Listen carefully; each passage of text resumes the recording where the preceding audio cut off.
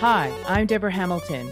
Welcome to my podcast, Why Do Pets Matter? 10 years ago, with my iPhone and a script, I recorded the first episode of the Ultimate Pet Resolution Summit, which chatted with experts about conflicts over animals. Our conversations were intimate, honest, and illustrated how disagreements over animals occur and how those disagreements can reshape people's lives and relationships.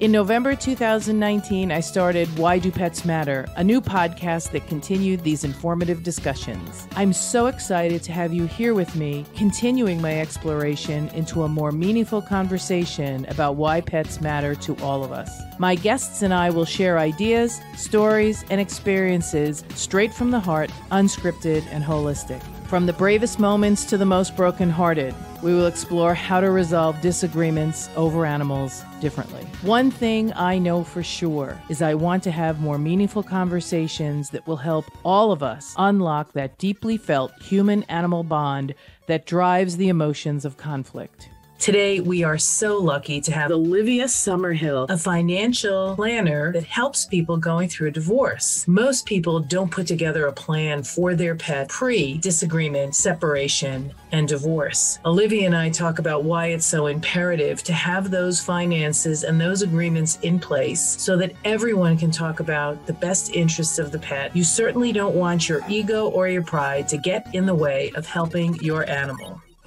I am so glad that you're here with us. She also has a dog, Leo, but we'll get to that later.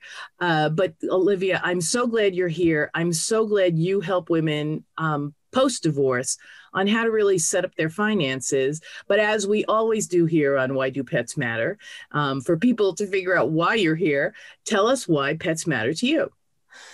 Gosh, that's such a question that I think you could answer a million different ways. So I'll go with my first gut instinct, which is joy. So I think that all animals, whatever type you have in your life, so that could be a horse, a dog, cat, fish, doesn't matter. It brings joy. It really does. So it's a complete, to me, it's a selfish act is you're getting all this joy and they're just there to support you, but you can give them back that joy too. So it's a win-win for everyone, but it's joy, I think, in my mind.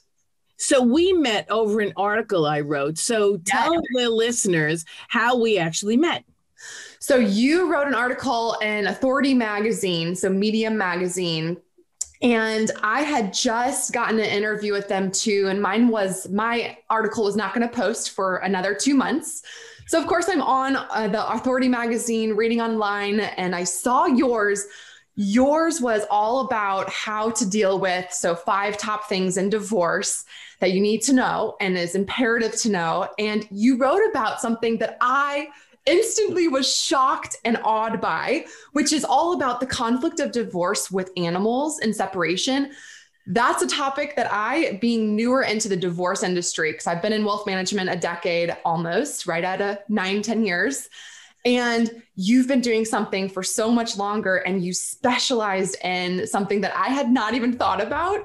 So as someone in that collaborative law, you helping people actually create something better for their animals was fascinating. So I actually reached out to you. That's how we met.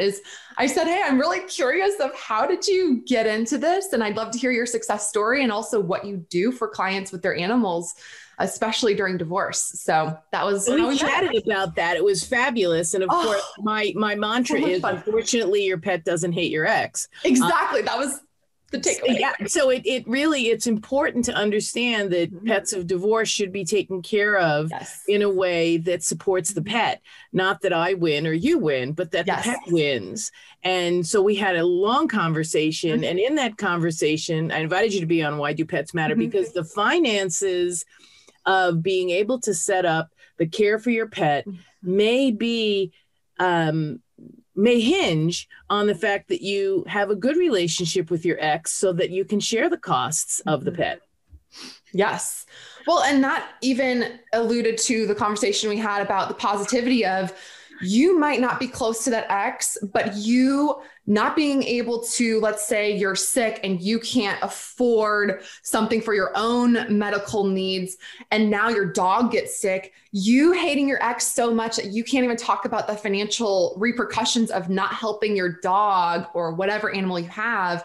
And you being so ego and pride driven and not actually thinking about the dog needing financial help and asking your ex, hey, can you financially help? That's where you came into play, where you can actually create those agreements. And that's just so fabulous. So that's a whole topic we could talk about all day is. So I want to go a little deeper into that because you help women post-divorce have these conversations. And I'm not sure you've had them yet about the animal, but that would be something that you would hope to be brought in, I would think, even before the divorce, so that you can help people do the finances, and possibly if they can't talk about the animal, they're really at odds, having someone like me or someone who does this for a living come in and have that conversation, because a number of my colleagues who I love, divorce attorneys, really don't necessarily understand the depth of passion for a pet. Oh, I so agree. It's not anything wrong with whoever is drafting anything. It's just they have a list of things that they need to get done, and they're the professional getting it done. So that emotional piece. So I've done a lot of work in behavioral finance too, which is all about the neuroeconomics and all about emotions and finance. None of us can just go in and say that we're not emotionally tied to anything money related. And then we add that divorce in there, which is all emotions. So your pet is in the middle of that. So when you're working with the professionals, whether that be you have your divorce mediator, you have someone helping you as a divorce attorney, you have a therapist, hopefully you're working with, hopefully you have a realtor that's helping you with the options of the house, you have that financial professional, you have the accountant. You really, I mean, in all of those relationships, who's talking about the financial end and how are you going to be able to afford taking care of the dog or whatever animal you have? Cat or horse or parrot or something. I was actually going to talk about a lot of clients that have the horses for their kids. So what about the stables? How are you going to afford that? How are you going to have the care and the caretaker of the horses? If you have a, let's say a farm, or you have a kid who's going to become the best next thing within the horse races world. I mean, there's a lot of sports that are very expensive that have to do with animals, but it's more, to me, it's more the pet, so that's the more emotional. It's not just let's get our kid into a sport. It's the pet version. And how are you going to deal with that? And how are you going to set up the right accounts? For me, it's starting small. So talking about it, opening up the conversation, for me, at least, I can't say this is what you need to do and let's just, you go do it. You have to actually handhold and say, okay, let's actually now talk about on a different topic. What happens if you're going to actually, during that divorce, it happens where you are supposed to be setting up new beneficiaries post-divorce, and you need to actually have something in your will and estate plan that has to do with your animal. You said it to your brother-in-law, verbally to me, you want helped, but you're in the middle of a divorce. Is that what you still want financially? How is someone going to take care of your dog if you pass? So those conversations, getting them to the right people, hand-holding financially, you have to make those decisions in any realm. It doesn't matter if you're in divorce or not. So I know they have these conversations over animals. And it's interesting you said that, because these plans have to be made in your estate plans, absolutely, beneficiary plans. Yes. And also you have to have a written plan about that pet, because even if you don't like your ex, the pet would like your ex, because they don't necessarily hate your ex, which you wish they would. But unfortunately, many people say, it gets me so angry when I, share my dog or my cat with my ex, and the cat and dog are so happy to see them. And I'm so angry because I'm taking care of them. And I said, yes, but try to look at the glasses half full. There's someone on earth that if something happened to you, that dog, cat, bird, horse would not be left in limbo, but rather there's someone there. My son actually had a breakup, and his ex was going to take both the cats. And I said to him, that's fine. I said, but make sure that you have a note, something in writing that says if at any time the cats need any help, hers and his, he would help her.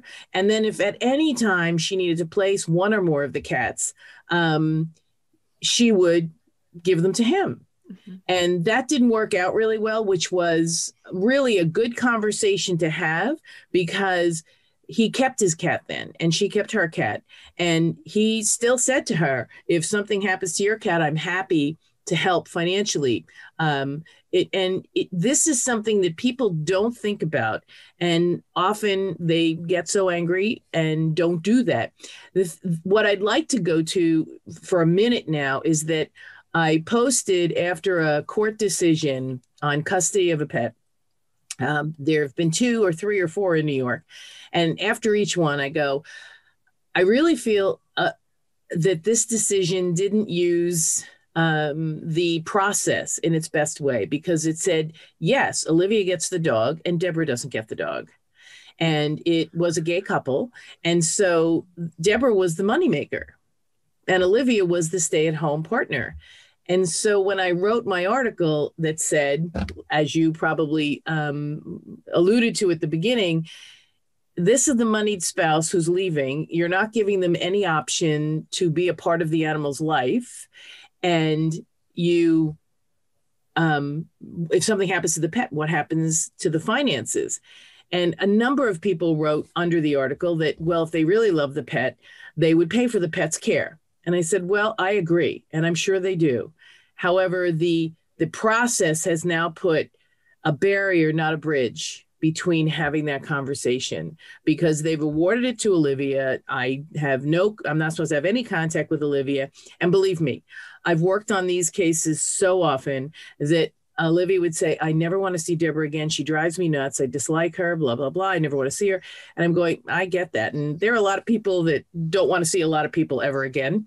However, as can be seen in most, even rural areas, but most cities, there are cottage industries that have come up that will help you transfer your pet from one person to the other. And if you have a written agreement that says, when I go on vacation, once a month, it's sometimes difficult to get every other week because that gets to be really expensive. But if you can find a happy medium where the dog or cat or bird or horse is cared for by the other, you at least have that bridge if something happens to the animal and you need to have that conversation.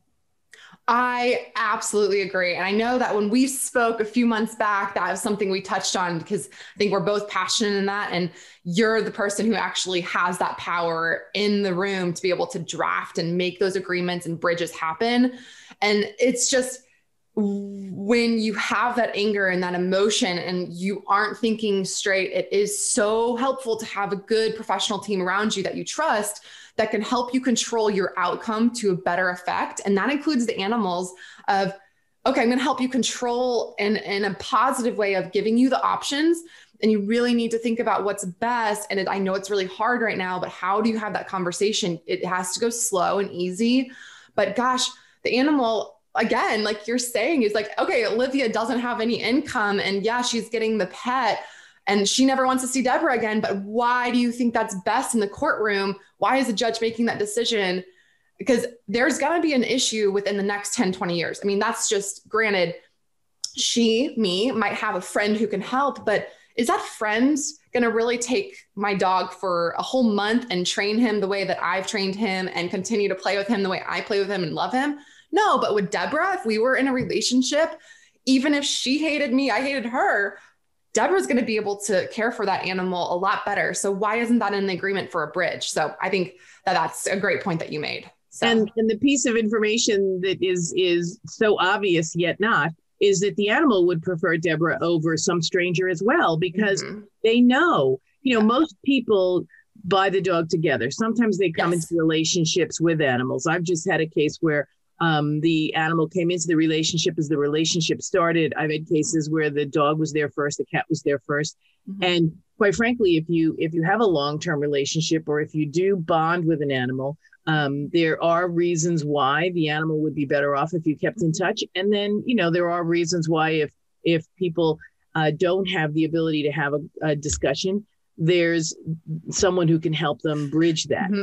And that's where divorce concierge of like getting to know the right people in networks and the divorce world, or knowing who to contact. And that's where the team comes in on, hey, who do you know that can help that bridging gap? And there's someone who knows someone who can help you with that. So for me, I love building my network into everyone. So I just had a conversation with a PI who he does a lot of work with investigative work and helping throughout the relationship, but he also has a whole entire team that helps with the transfer of pets and with humans, so children, so that he watches from behind the scenes that the custody changeover goes well. And that could be each week, each month, whatever it may be. But if that involves animals, I mean, it's a whole ballgame that you can hire the right people if you have the money and support, obviously, to help with that bridging gap. So if you really, want to have that done, you can make it happen. It just, knowledge is power. You don't know what you don't know. I hear that a lot right now, but that's why you have that team to help you professionally, or you read stuff like what you're writing. I mean, my gosh, you can learn so much, and you don't have to have the money to pay to talk to you, Deborah, for however much it is an hour. You can read up on stuff and learn, and then reach out when the time is right. Oh, absolutely. And, the money you spend up front really will serve you going forward. I think so too. Yes, while you're deciding, instead of having it one-sided, ask. And so as far as teams are concerned, I know this is Why Do Pets Matter, but there is someone in your life who matters a great deal, who's a team member of yours in triathlon. So I'd love for you to share with the audience who that triathlete is. So I have a dog named Leo, and he is 100-pound puppy. Pure muscle, just a great dog. And I got him specifically, as you stated, for my triathlon buddy. So I am married. I have a wonderful husband, but he does not care to get up at 4 a.m. to go run miles and miles. So I properly planned, and it has to be a joint decision. I think that's key. So if you're in a relationship, please just don't show up on Christmas with a puppy, or don't show up with something you think the other wants or you want and not the other person wants, or they're allergic. Has to be communicating, you have to communicate. But it was years of, okay, we're in an apartment. It's not the right time. It's not the right time, downtown Seattle. And we finally got the house with the yard just because I knew we're getting a dog. It's very clear. And then we researched for another year or two just on what type of breed that can run long miles. And it's a good thing for them. They're not going to be like a pug who does not want to go with me. So long story short, we finally made the decision and got a Rhodesian Ridgeback, and it was the best breed for me. So he is my partner in crime every day. So I know, I love that. And I love that you said that your husband isn't a triathlete, but I'm sure his relationship with Leo is just as incredible as yours. It's just like incredibly different. So tell us a little bit. So you run, and does Leo swim too? No. No, actually we do. So we trained there's a dog spa where I'm in Seattle, and it's an indoor pool for dogs. And there's a therapy. I guess she's a therapist. Therapist. Oh, yes. Water therapy for dogs. Water therapy. Yes. Right. Yes. Yep. For older dogs and for younger dogs. And Rhodesian Ridgebacks, they're not water dogs, but we got them in a life vest, and we had toys all in the pool. And the lady obviously is so good with dogs. So we got him used to water very, very quickly, so that he would learn that it's a good thing, and it's in a warm spa. It's very, very, he's our kid, right? It's Leo. And then we transitioned him slowly into getting into lakes so that he'd be comfortable swimming. Northwest, I forgot to say that Olivia's in Seattle, yes. Seattle. And I was going to say Seattle. I get Seattle and Portland mixed up. So the water there, the Pacific water there, is a little chilly. In the wintertime it is. And we said we would never buy vests or anything for our dog. We're not going to go get Christmas outfits for him, but we have gotten the appropriate water and the appropriate clothes, and we don't put him in water that's too cold. But we do absolutely in summer. It's not, and even fall and spring, it's more mild than you'd think. But proper gear helps. They're smooth-coated dogs, so they dry easily, as opposed to the double-coated dogs. But the double-coated dogs, funny, poodles say, have actually that insulation layer. Just for everyone who's listening, do you know why poodles at the dog show have those pom-poms? It's not because it's a beauty thing. When they were used to do what they did, which was jump off boats and retrieve fish and other things from the water, that was the part of their body that would get cold. So they would leave those pom-poms on their hips, on their chest, around their chest, on their ears, because that would keep them from getting frostbitten. Great facts to know. Great. Yeah. Everyone on listening, I'm sure learned. Always love to give good facts, but Rhodesians, as you said, they're African dogs. So not a lot of Pacific water nearby. So they're warm weather dogs. They survive heat really well. Maybe not humidity, but heat really well.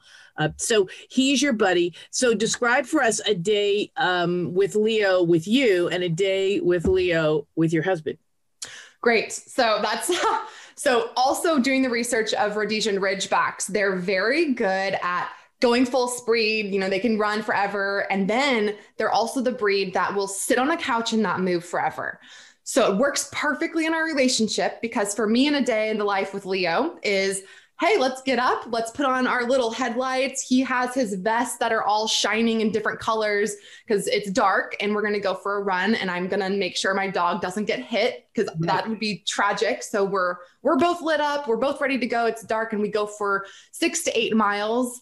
And that took a year and a half to get to 6 to 8 miles. I'm so glad you said that, because I always talk about it when I see people running with their puppy. And the puppy will stay running with you, and you have no idea the damage you're doing to their adult bones. It is terrifying. The puppy is running with you because he's scared you're going to leave him and you're his mom. So that's the only reason why the puppy is continuing to stay with you. He'll come home and sleep, but he is really blowing out his cruciate, and he's ruining his hips and all other things. Yes. So we've hired the best of the best trainers since he came home with us, because we wanted to make sure we weren't making mistakes training him inappropriately.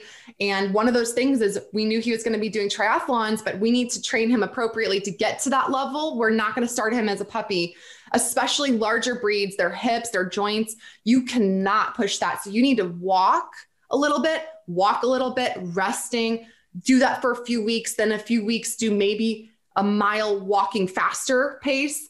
I mean, it takes an entire year and a half to get to even a few miles. And now it's at 6 to 8. I have not pushed him. Yeah, because he's 3. At 18 months, he was doing about a mile, and you worked him up to that. It's so intuitive, because if you were doing it yourself, you wouldn't go out and run 5 miles if you had never run before. And puppies have never run before. And what people don't understand, they go, yeah, but my dog runs around the backyard like a whirling dervish. And so I'm just channeling him, and I'm going, yes, but he stops. He doesn't run. He stops. He runs. He stops. He falls down. He rolls over, especially when they're puppies. You know, their legs are, they go everywhere. So you did it the right way, because it's so important if you want him to be a long-term companion with you on these triathlons, building him up so he builds up his bone strength, his muscle strength, his, ligaments and tendon strength. It really is imperative to do it slow and steady, Eddie. Yep. And with his vet, we make sure that we have the proper nutrition and the proper supplements, because glucosamine, he needs a lot extra because he is a large breed dog. So, and we just want to make sure that he is long-term healthy. So I'm in my financial professional, I'm very much a planner. In my personal life, I'm a planner too. Long-term is more successful. I want my dog to be long-term. That's important to me. So in my day, going back to that, we run, we have a good breakfast. So that's another thing, is that if I know I'm going to be running first thing in the morning, I don't want to feed him a full meal right before he goes out, because that's going to hurt him. That's harmful. That causes bloat potentially. So all the little things that you want to do to protect the dog, because he can't speak to you and say, this is what's happening, mom. He rests. I work a little. We go on a nice little walk. It's 15, 25 minutes the most, just for fun, to get out in the daytime when it's actually light out. And midday, I typically am working, and then we go on another 15, 25-minute walk in the afternoon. The husband comes home because I work remote. So I've been with Leo all day. He gets to play a little with the husband. But when Sam gets to be with the dog, it's let's watch some football. Let's stay on the couch. Let's have a good morning. It's just, let's give you a little extra here on the food end. So it's a totally different relationship, but it really works because Leo needs that too. So he needs to be able to say, okay, mom, I don't need to get off the couch right now. Let's just chill out for a little bit with dad. He can, eat chips and dip and wear the appropriate sports gear. For the team he's pushing for. I have a friend who has Irish setters, and her collars change with the seasons and I love it. Because you have to have the appropriate garb. So it's interesting, and so Leo looks forward to his time with you, and as you just said, which I love, he looks forward to his time with your husband, where absolutely he looks on the couch and says, "Have a nice run, Mom." Yes. It does not have to be 100% consistent with one person or the other. It's really good to mix it up, I think. And I'm the type who is that type A, let's do everything the same. But with the dog, no, it doesn't need to be every single day. So it works. I mean, really they like routine, but not so much. It's interesting because my dogs love my husband when I'm not here. But when I'm here, they really stick with me. And my husband goes, you're such a fair weather friend. And what he does at our house, I don't know if your husband does anything like this, but at our house, my husband goes to the ice maker. Oh. And the noise of the ice maker makes everybody get up and run and sit at attention in front of the ice maker because they love ice cubes. Mm-hmm. And if Roxy, I only have one with me now, if Roxy doesn't come out, he will call from the kitchen, turncoat, I have ice here for you, and I feel so bad, but she's like, I'm sleeping. But, I love it. Leo is 3, right? He's 2 and he's about 2. So, yeah. So Leo might slow down a little when he's like 8 or 9.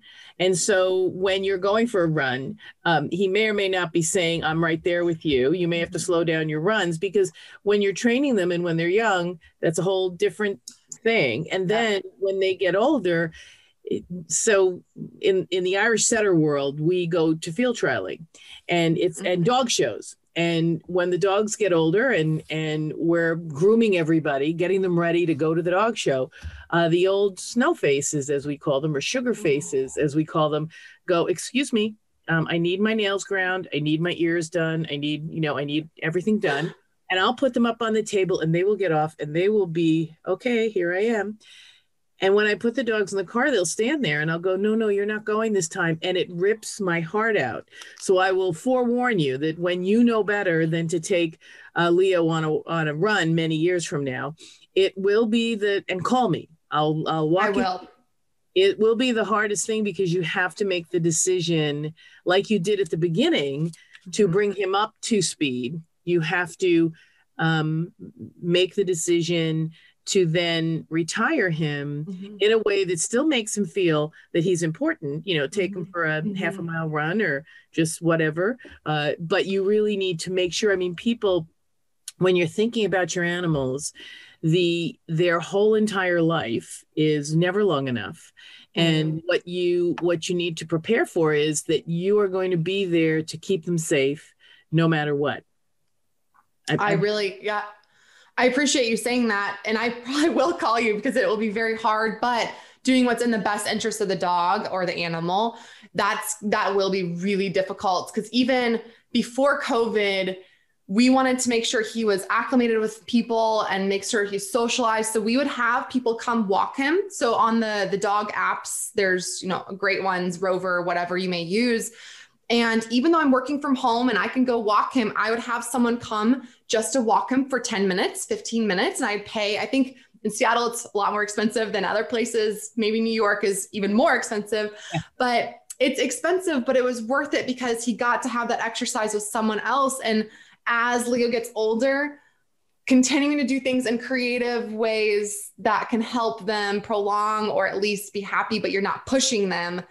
I'll have to do that in reverse again. And I think little walks here and there will be, again, something I bring up with him is just to get him outside. You said that because that's part of what we talked about before we got on the air, which is making a plan for the care of your pet, long-term, short-term. Yes. Because you're doing the finances, you're doing the long-term planning, post-divorce.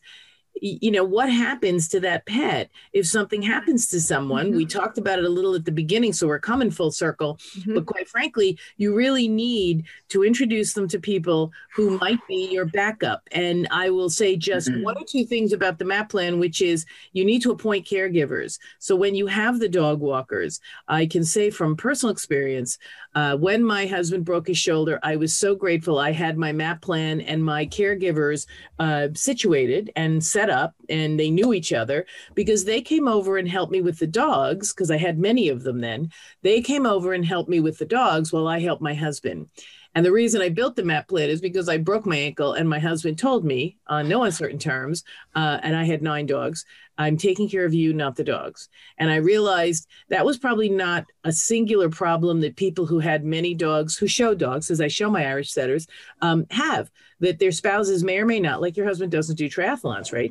So my husband doesn't show dogs, but I show dogs and he supports me showing dogs and he cheers for me all the time and tells everybody about, the last win or whatever. But yet he wasn't really desirous of, like your husband isn't desirous of doing triathlons. He's not desirous of caring for the dogs. He'll let them in and out, but that's about it. And really that had worked for me until I broke my ankle and realized, holy Toledo. And I had talked to people about taking care of the dogs, but they were unable to care for them. So I sat there and went, boy, first of all, I need something written down. I need to have everybody in line to take care of my pets. And I need to let them know who the person is who's taking care of my pets. So you have a dog walker. So your husband knows Joe, the dog walker. You know Joe, the dog walker, and Joe knows both of you. And then maybe you'll have Steve, the dog walker, and Mary Lou, the dog walker, so that if something happens, they know your dog and your dog knows them. Because my biggest fear when I tell people, have people come over and care for dogs, especially during COVID, because people's dogs were being taken out of their house because they had no plan. Nobody knew what to do with the dogs. They took them to animal care and control. And that would be terrible for Leo if he was taken to animal care and control because, one or both of you were involved in something that you couldn't come home. And so you sit there and you just say, wow, I need to make sure I leave a note for the animal care and control guys that this dog doesn't leave, especially during COVID, when I first did the MAP plan. I said, well, you can have anybody come and they'll be there in a few hours. Just leave the note up. Well, when states were shut down, that made it a little more difficult. So there are different ways you can get people local and far away to care for your dogs. But you made a perfect point in that it really is necessary to both plan for the beginning of your life with your pet and plan for the end of life with pets, and plan for something that happens that you can't, necessarily perceive. Absolutely. Absolutely. And the MAP is good. And I think we have to just distinguish that it needs to be also in writing and you have to communicate to the other people that if they're out of state or in state, they know that they're a part of this team.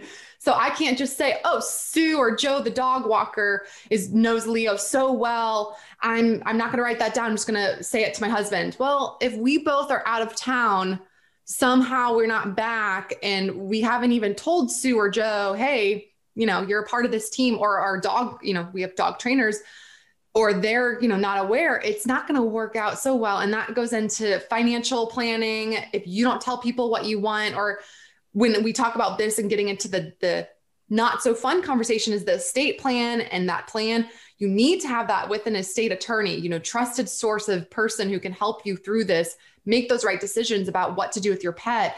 Yeah. If you're incapacitated. So it doesn't mean you died, but who's going to help feed your dog and take care of your animal if you're not there? So all this stuff needs to be in writing, and the people who are involved need to know they're a part of it. So for example, I have a family member who we have something saying if both Sam and I are gone, she already now knows, she's accepted it. We've written it down. She's communicating. So it's not a surprise to her of, hey, you're all of a sudden getting an animal post our death. She's aware. So, and another thing I'll throw in there is what I see in my world of finances. People always put their sibling and, they think that's the best trustee or that's the best person to care for their animal. But remember age. So if you're 80 years old or 70 years old, do you think that your brother, sister, who might be older than you, really wants to take care of your pet? So make sure you communicate and you talk to them about if you're putting them in your will or whatever, your MAP plan, you really want to make sure that's clear. Because they might not have the energy. Yeah, I always love redundancy because, I might say to my sister, because I know she wants me to take her pet, oh yeah, sure, but I really don't want her pet. And I'm not going to say that to her because she might be leaving me some money. And if I say that to her, then I won't get that money. So what I usually do is say, you need at least 3 so that. Good idea. And there could be check and balance because, it's supposed to go to Deborah first. But if Deborah doesn't want the dog, then Deborah knows that Susie and Mary Lou are watching. So she either keeps the dog, or she calls Sue or Mary Lou and says, I really can't keep the dog. I just moved into a no pet building. I can't keep the dog, whatever. And so they take care of the dog. So this is a whole nother conversation. I am so grateful we have been able to talk. I'm so grateful all of you have stayed on the podcast to listen to Olivia and I talk about so many wonderful things. Let's see. The first was, why do pets matter? Because of the joy they bring to you. The second is, listen, as a finance specialist, you need to really talk about the finances around the dog. And lastly, if you want a dog in your life, plan for that dog and make sure you bring it into your life in a way that suits you and anyone else who's living with you. It shouldn't be an independent decision. It should be, because that pet really is going to be a part of everyone's life. So Olivia, I'm so thrilled. I know I'm going to have you back because, God, we have to talk about so much. The writing down is what is so key. And I know in financial planning, writing things down is key. That's also in pet planning is really key. So it really is very, very important. The Why Do Pets Matter podcast drops every Thursday and can be found on whichever platform you find your podcasts. Subscribe now, invite your friends, and I cannot wait to have you join me in these conversations.